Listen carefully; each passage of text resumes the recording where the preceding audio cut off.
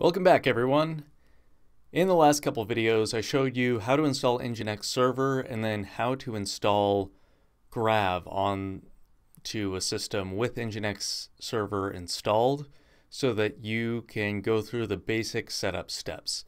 In this video, I'm going to go over how to install a Grav theme that will actually work, especially if you're new to web development and website management.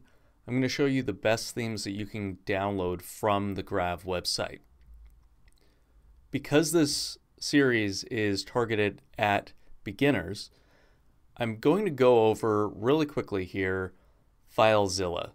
In the last couple of videos, we spent a lot of time in command line, and that's because command line is a really powerful tool and was absolutely necessary for a considerable number of the steps in the last couple of videos.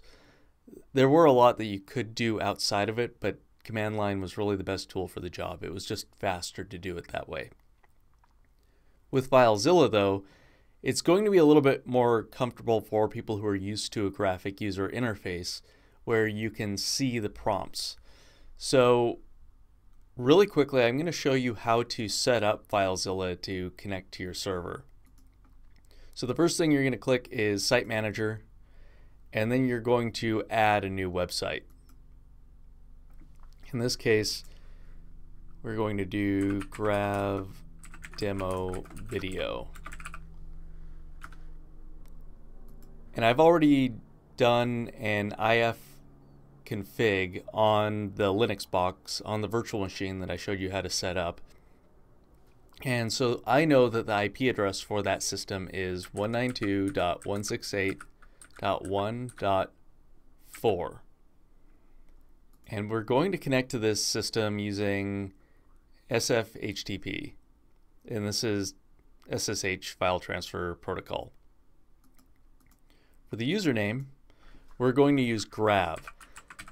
And on that system, we have a couple of profiles. We have Nick, because I set up the system that way. If you're doing this on an online web server hosting platform, you're probably going to have a root user.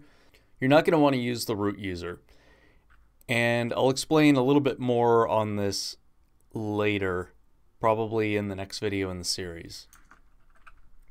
For the password, we want to put in the password. In this case, it's just a demo, so my password is cheese. Now I'm going to click OK, and to connect to the server I will just go to this drop down here and then Grav Demo Video. Alright, hit a little snag there because my VPN was still connected, so I couldn't connect to the local system. So the question that it comes up with is, do you want to connect to this server? It is installed literally on the machine that this is being recorded on right now. So I'm going to click OK. And you'll see that we are in the Grav main folder that we created in the last video. What we're going to do is we're going to navigate down into Grav www HTML. Instead of doing what we did in command line last time, rm space dash capital RF HTML, we can actually do this through FileZilla, through FTP services. So I can just go ahead and hit the delete key on my keyboard and then approve the deletion. And this will remove the entirety of the Grav website that we worked on the last video. Of course, I showed you at the end of the last video, it's very easy to get that back up because all you have to do is load the files in because there's no database.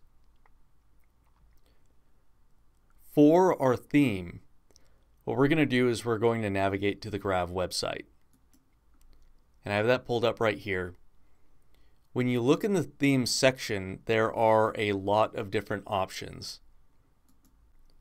As you're looking through these, a lot of them will look very exciting at face value, but if you're not an experienced web developer, they may be more tricky to work on than you would ordinarily think. And I'll show you why. When you go to these, each of them has a little demo option. Not all of them work, but most of them do. When you click on demo, it will take you into a sample website.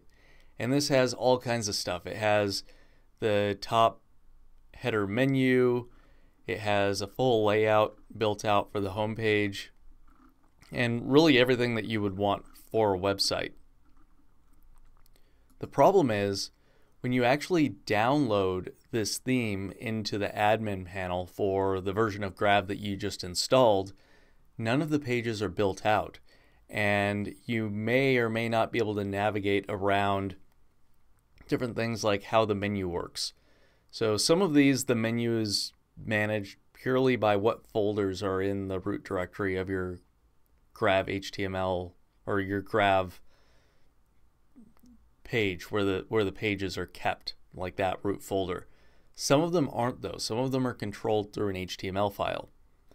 And a good example of this is the Notepad theme, which is the one that I use. This will make it more difficult, and unless you know how to structure pages or you understand how the theme works out of the gate, it will be more difficult for you to operate. If you are an experienced web developer, of course, this won't be an issue, and I'm sure that there is documentation for most of these so that you can build out the pages as the theme wants you to. For new people, which this video is targeted at, the area you're going to want to look in is skeletons. And what the skeletons are is they are built out exactly the way that the demo is laid out. So when we go, and in this case we're going to install the Notepad theme because that's the one that I prefer for my blog. Just very simple series of posts. When you install the skeleton, this is exactly what the skeleton looks like. The menu at the top is all built out this way. You have home, featured posts, categories, about, and feed. Feed I've never been able to get to work for some reason. It takes you to this page, so I think that there's a plugin that needs to be installed with the skeleton that just doesn't work. What I did on my personal website was I just disabled that tab entirely. I think it's RSS is what's supposed to go in there. We're going to install the Notepad theme. And in this case, instead of going through the whole system where we download through command line, in this case I'm going to download the Notepad theme onto my local computer and then upload it using FileZilla. So all you have to do is click that download button and then download it to your local machine. Now you can just unzip that file. I have the download displaying right here. In my Linux instance and most Windows systems, you can just right click and then extract here. And you can see Grav Skeleton Notepad site. For this site to work, it has to be renamed to HTML, but I have another folder in here called HTML. I'm just going to go ahead and open up FileZilla and rename it once it's on the server. So in the downloads folder, we can see Grav Skeleton Notepad site. And with FileZilla, this is really simple. You just click, you drag, and you drop into www. This will take a couple seconds to upload, but it's not worth pausing the video. Once it's done uploading, you can rename it. Just right click on it, rename, and then rename it HTML. When you press enter, you should be able to navigate to that website, just going to the IP address of whatever server you have. In this case, I'm connected to my local network, so we're just going to type in 192.168.1.4.